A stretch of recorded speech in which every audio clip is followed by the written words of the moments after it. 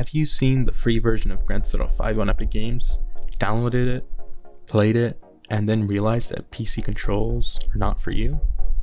Then when you try to use your PS4 controller on the free game, it doesn't work? Well, you're in luck.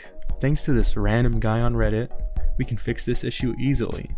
For this to work, you need Epic Games' rival, Steam, downloaded on your computer.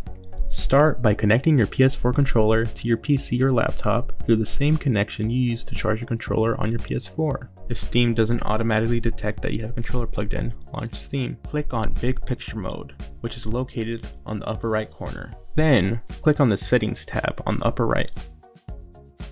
Click Control Configuration and check the box that says PlayStation Configuration Support. Now, return to Steam and click on the Games button on the upper left corner. Then, click on the option that says Add Non-Steam Game to my library. Make sure the Rockstar launcher is checked off. I can't do it because I already did. Now, go to your Steam library and launch the Rockstar launcher. Then click Launch on Epic Games and you're all set. Enjoy using your PS4 controller and not adapting yourself to the PC controls, like I did. Thank you for watching. Like and subscribe.